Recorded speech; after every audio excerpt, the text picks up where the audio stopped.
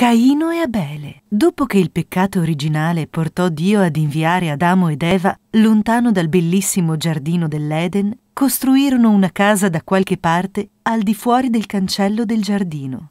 Qui cominciarono a sentire sempre di più la pena che il peccato aveva portato su di loro. Adamo doveva lavorare duro e a lungo per assicurare cibo per sé e per Eva. Mani e piedi erano pieni di lividi e strappati da cardi e spine. Eva provava un senso di dolore e tristezza. La sua casa non era allegra e bella come lo era prima di ascoltare la voce del tentatore e di scegliere di disobbedire a Dio. Dio amava Adamo ed Eva, ma il peccato, come un grande mostro nero, era intervenuto e aveva rovinato la loro amicizia. E dove il peccato abita, Dio non vive.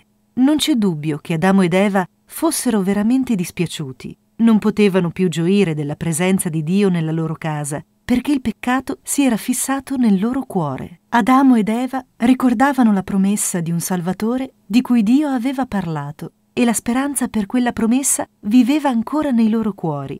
Anche se non potevano parlare con Dio come facevano prima, ora confessavano i loro peccati a Lui e portavano doni che offrivano a Dio sugli altari. Adamo ed Eva si sentivano molto soli, senza amici in tutto il vasto mondo, ma Dio pensò che ci dovesse essere più gente e così un giorno diede ad Adamo ed Eva un bambino. Lo chiamarono Caino. Dopo un po' Dio diede loro un altro bambino e lo chiamarono Abele. Quando Caino e il suo piccolo fratello Abele furono abbastanza grandi per capire, Adamo ed Eva raccontarono loro del grande Dio e di come avevano disobbedito prima della loro nascita. Volevano che i loro figli amassero Dio e cercassero di piacergli. Ma il peccato, come un piccolo seme, era già sepolto nel cuore di questi ragazzini, inducendoli a fare pensieri cattivi, dire parolacce o fare azioni sbagliate, proprio come bambini e bambine sono tentati a fare oggi. Abele voleva piacere a Dio ed era dispiaciuto perché aveva peccato, ma Caino aveva insinuato il seme del peccato fin da piccolo e continuò a crescere fino a quando il suo cuore divenne molto malvagio. Quando Caino e Abele divennero uomini, Caino lavorava nei campi di raccolta di cereali e frutta, mentre Abele si prendeva cura di un gregge di pecore. I fratelli costruirono altari sui quali offrivano i loro doni a Dio, come avevano fatto i loro genitori. Abele offrì un grasso agnello, mentre Caino portò soltanto una manciata di frutta dal campo dove aveva lavorato.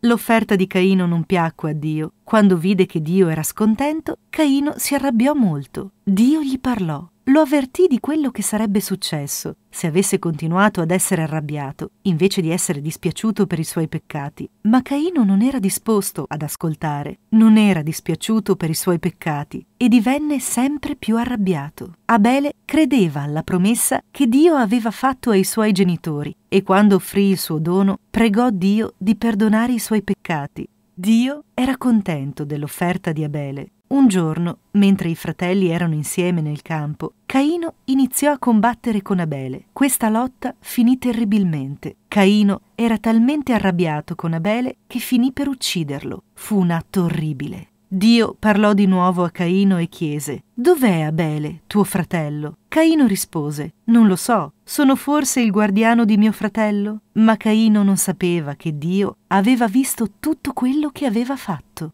E così, per punizione, Dio disse a Caino che doveva lasciare la sua vecchia casa per sempre. Finalmente Caino sembrava dispiaciuto, ma solo perché era stato punito per il suo peccato. Dopo questo fatto Caino cominciò a vagare e arrivò lontano, in una terra chiamata Nod. Lì visse per molti anni. Adamo ed Eva vissero a lungo e Dio diede loro altri figli, oltre a Caino e Abele. Poi venne il tempo, inevitabilmente, in cui con l'età i loro corpi si fecero più deboli e dunque sopraggiunse la morte, come Dio aveva preannunciato loro quella volta che avevano mangiato il frutto proibito. Fine.